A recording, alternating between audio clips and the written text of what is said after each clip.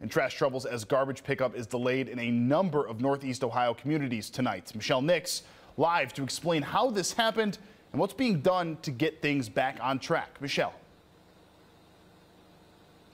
Good evening, Jeff. Rumpke Waste Disposal was faced with an unusual problem on Wednesday that was out of their control.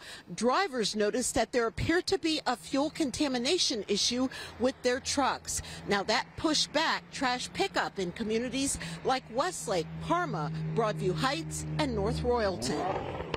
Trash bins and bags line the streets in communities like Sagamore Hills, Broadview Heights, and North Royalton. That's because trash pickup has been delayed by a day or so in a number of communities since Wednesday.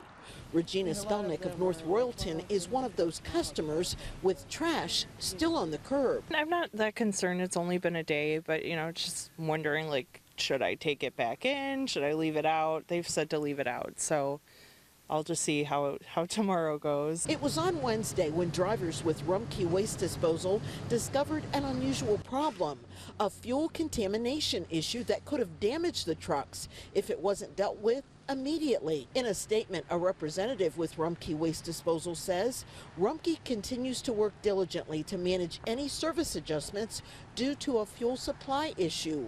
While there are still some areas delayed, we will continue to pick up until all routes have been serviced, and we will be back to our normal schedule by Monday morning.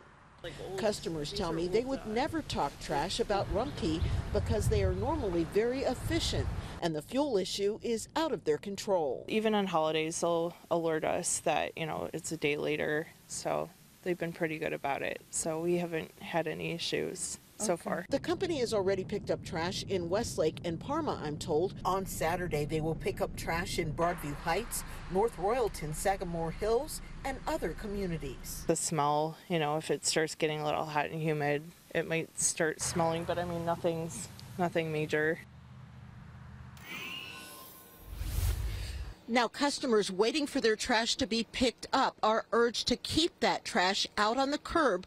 Workers here are working overtime to try and get their schedule back on track by Monday morning.